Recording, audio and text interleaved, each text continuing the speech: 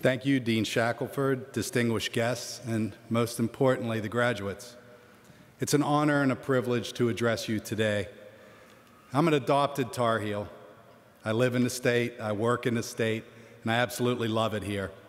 My son, who's in the wings, is an undergraduate here at UNC in the Kenan-Flagler Business School. So count me in as deeply invested in the continued success of this elite institution. PPD and UNC have a symbiotic relationship that goes back decades. More than 300 UNC grads are employed by PPD, and we have hired 90 in the last 2 years. We rely on 10 Kenan-Flagler MBA graduates in our executive ranks, and their average tenure has been over 10 years with us. This prestigious business school has been a bedrock of talent for the past and continued success of PPD. A nod to the families. I'd like to recognize the families of the graduates for your unwavering support that has enabled these graduates to be positioned to make such a positive impact on the society around us. Graduates, we're here to honor you, and we're here to celebrate your significant achievement. You're receiving a Master's in Business Administration from one of the premier institutions of business learning in the world, the Kenan-Flagler Business School. Let's all give the graduates a great round of applause.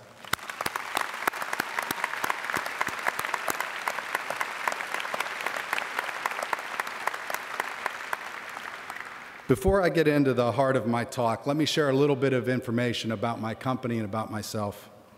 PPD was founded by Dr. Fred Eshelman 30 years ago. Dr. Eshelman is a graduate of UNC and the largest benefactor of the School of Pharmacy.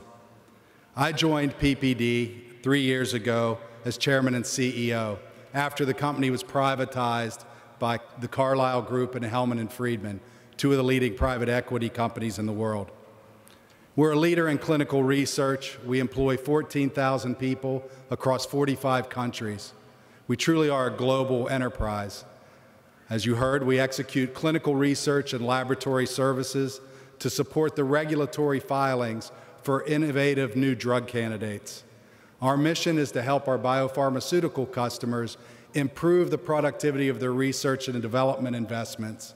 And by doing that, we bring more medicines to the patients who need them around the world.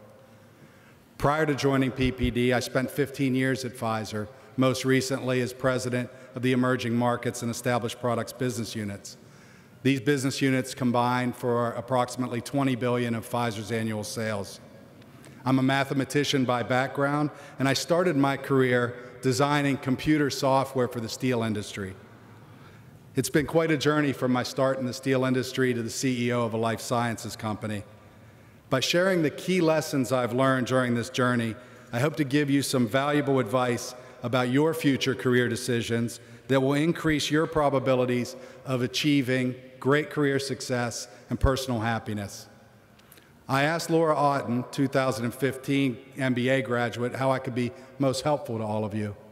From this conversation flowed 3 questions that I hope to answer from my own experience. The first one, how did I navigate my own career crossroads? The second one, how do I choose the right people to be on my team?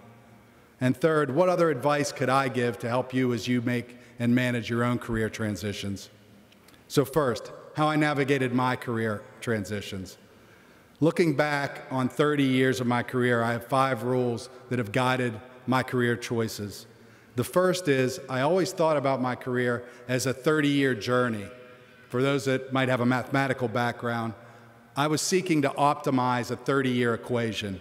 This is very different than optimizing a 2- or 3-year equation. You'll likely make better decisions if you take the long view and you're building towards the long view than you would if you were just looking at any decision you make in isolation. Don't wake up 20 years from now and look back on a set of random career choices. Each decision you make needs to build towards an end goal. It's okay if your end goal isn't precisely clear at this stage. It's even more important, if that's the case, to follow the next rule that I use. This is rule 2. I actively look to acquire the best development experiences without bouncing around too much. Finance, operations, technology, human resources, strategy, marketing and sales, working in different geographies around the world. Try as much as you can.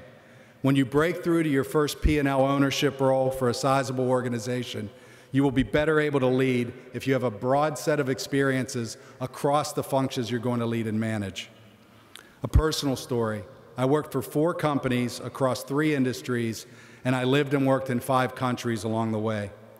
I spent 6 years learning information technology, 3 years managing manufacturing facilities, 3 years in marketing and strategy, 7 years mastering general management and leading large, complex organizations. My longest tenure in an assignment was 4.5 years, not so long. And it still took me 25 years to gain the skills and experiences needed to tackle the CEO role at PPD. I lived and worked in Japan, England, Greece, Canada, and the US. I'm a more effective leader for these experiences. If you aspire to the CEO role of a firm, bear this in mind. Also, think about your ideal learning cycle. What's the amount of time you need to squeeze the most learning out of an experience? Mine was 3 to 4 years. You should think about this. Don't shortchange yourself and move too quickly if you're in a really good learning process. Also, don't get stuck in the same role for too long, unless it's really the role of your dreams, then it's okay. Keep learning and growing. Rule 3, the people I worked with and for are as important as the companies I work for. So another way to say this is, don't be too enamored by a glitzy name of a company. If you got a chance to work for a great leader, you should jump on it. You'll be better off joining a great leader in a small company than a bad leader in a blue chip company. I would never take a job if I wasn't completely sold on the leader I'd be reporting into. And I worked for some excellent leaders at Pfizer. I learned a lot from these leaders about the art and science of leadership and management. As a secondary benefit, they became great advocates for my own career development. I took the CEO job at PPD for a variety of reasons, and a major one was I really liked the folks at Carlyle and Hellman and Friedman who would serve on my board. Who you work for and with is not to be underestimated in your growth and development as a leader. Rule 4, I determine my personal appetite for risk and never let my career pursuits negatively impact my family. Make sure your aspirations and decision framework are in line with your personal risk profile. My risk profile was always high, although I never made a move without my wife being 100% on board with the decision. I moved from the steel industry in the US to the pharmaceutical industry in Europe. I took a step backwards in Pfizer to directly lead a marketing organization so I could improve my depth of knowledge in pharmaceutical marketing. Could I have gotten lost in that move? Absolutely. But I didn't. And that step allowed me to prove myself, gain skills that led to a promotion running all of Eastern Europe. My advice, don't be afraid to fail. Make sure you gather experiences, make sure you're working for the right people, and calibrate yourself with your own personal risk appetite. The 5th rule is I look for opportunities to stand out. When I became country president of Greece for Pfizer, there was little expectation inside the company that the business could be a significant contributor of sales and profit. I saw greater potential through some simple analytics about the market size for a handful of Pfizer's products. Seeing the potential of that business that others missed made the opportunity that much more attractive for me. It was a chance to distinguish myself. The business grew from $100 million in sales a year to over $450 million in sales a year in just 5 years. This performance statement was my launch pad for my career at Pfizer. Being clever and having great rhetorical abilities will only get one so far. In the end, we must deliver significant value for our enterprises. So to summarize this first question, 1, look at your career in the long term. Look at it as an optimization equation over a 30-year career. Don't overweight any one decision. 2, gather experiences, as many as you can. This will enable you to lead the functions as you'll have a direct experience with them. Push yourself out of your comfort zone from time to time and consider living and working abroad. 3, look for new roles based on where you can best learn and grow, not just the company's brand name. Overweight the opportunity to work for a great leader. 4th, define your own personal risk appetite and stay true to it. And 5th, build a resume of definitive performance statements.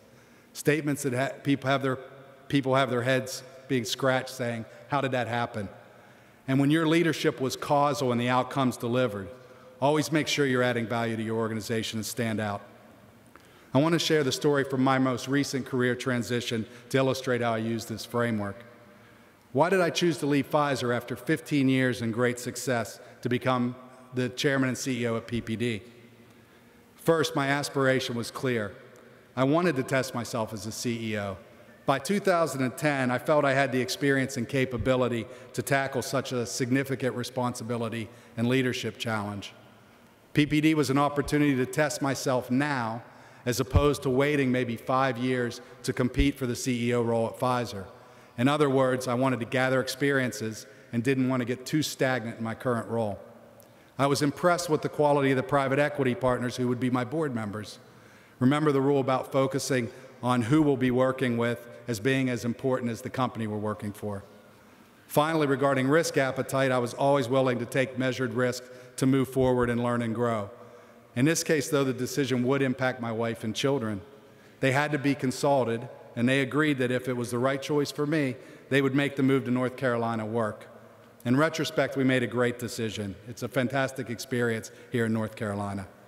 So let's move on to the second question that's come through. How do you choose the best people for your team? Now, when I answer this, I'm answering in terms of hiring people for the C-suite, chief operating officers, financial officers, commercial officers. First, are they strategic? Are these folks who develop key customer insights, have deep customer insights and market insights that lead to strategies for growth for the enterprise? That's what I'm looking for. Second, decisiveness and ability to make decisions. Those who have a track record of decision-making and accountability that led to definitive performance statements stand out. Those who lead change and who take a systematic approach to change and actively engage all stakeholders around them to ensure success. These folks stand out. Those who grow others and have a track record of building strong teams and sourcing talent for the rest of the enterprise. Personal insight and adaptability. This might be the most important one at this level. Those who understand their motivators and subconscious drives and moderate their behaviors to the need of a particular leadership challenge, those are the folks that stand out. They're not only one way to succeed, they can adapt themselves. And last but not least, teamwork and collaboration. Those who put the enterprise interests over their own personal parochial interests and who can work with a diverse set of colleagues stand out. One benefit you have from attending Kenan-Flagler is the training you've received on teamwork and collaboration. This will serve you well. Thriving in a matrix environment in these large institutions and big businesses is very challenging. If you're a natural collaborator and work well in team constructs, you're going to do great and you're going to be very successful.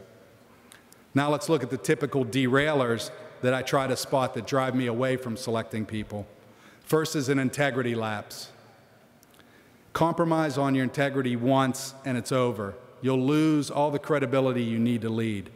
Stay true to your moral compass. I have zero tolerance on this front. There's absolutely no way to come back from an integrity failure.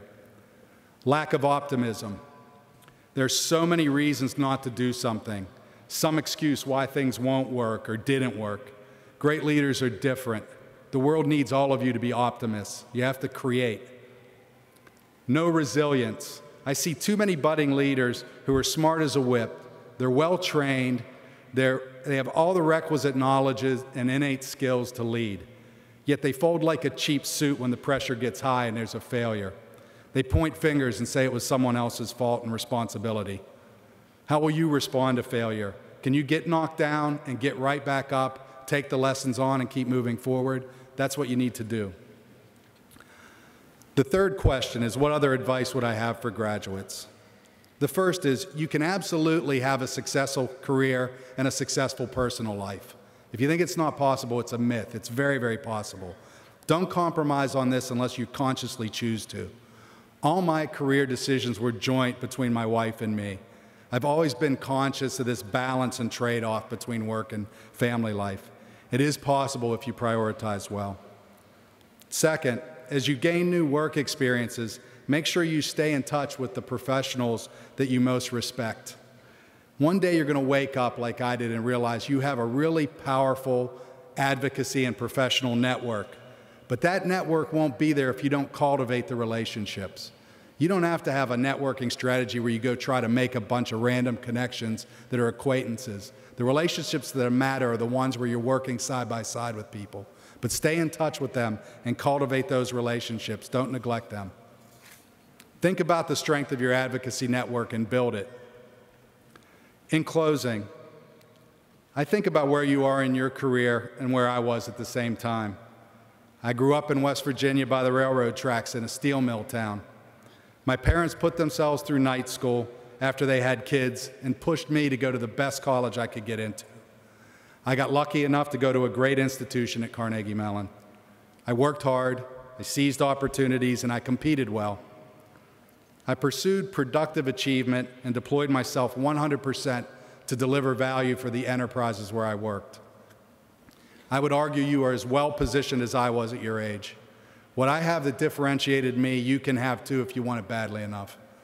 Integrity, grit, determination, a strong work ethic, an analytical mind, a strong desire to compete, and an intense focus on the priorities that matter most for my enterprise. Before I close out my talk, I want to touch on what might be the most important thing you need to think about as you rise up the leadership ranks in the future. The question is, what is your true north? What are your core principles? What is your personal philosophy? You will need to think about this so you have a consistent framework and a dependable framework for decision making. Don't fall prey to pragmatism. You need to be grounded in your own core principles and philosophy. My true north is heavily influenced by Adam Smith's writing on the theory of moral sentiments, by the objectivist philosophy of Ayn Rand, and the economic writings of Milton Friedman. I can summarize this as follows. I'm responsible for my own happiness. I expect no one to sacrifice themselves for me, nor me for them. Reasoning or analytical thinking is my means to acquiring knowledge. Facts are facts. Just wishing something to be a certain way doesn't make it so. Productive achievement is my highest moral aim. I believe in the virtue of justice. I cannot control another person, nor can I allow myself to be controlled by another. I believe in the virtue of prudence, the ability to foresee future implications of my actions, and the self-control to forego immediacy for the longer-term benefit. Think about this question for yourself. Read deeply about it. As you rise up the leadership ranks, you're going to get a tremendous amount of responsibility and power. Having a framework like this will serve you very, very well in this frame. So to achieve real success and happiness, one must live a virtuous life. Chasing money and fame can be toxic. To quote Andrew Carnegie, "My heart is in the work." Make sure your heart is in the work and not only the money or fame that comes from your work. I encourage you to go into the business world with full force, with great optimism, and with a desire to make an indelible mark. Stand out. Distinguish yourself. You have what it takes. You're well prepared. What mark will you make? Make it a great one. I leave you with a quote from Ayn Rand. "Do not let your fire go out, spark by irreplaceable spark, in the hopeless swamps of the not quite, the not yet, and the not at all. Do not let the hero in your soul perish in the lonely frustration for the life you deserved and have never been able to reach. The world you desire can be won. It exists, it is real, it is possible, and it is yours." In other words, dream big and go for it. Thank you.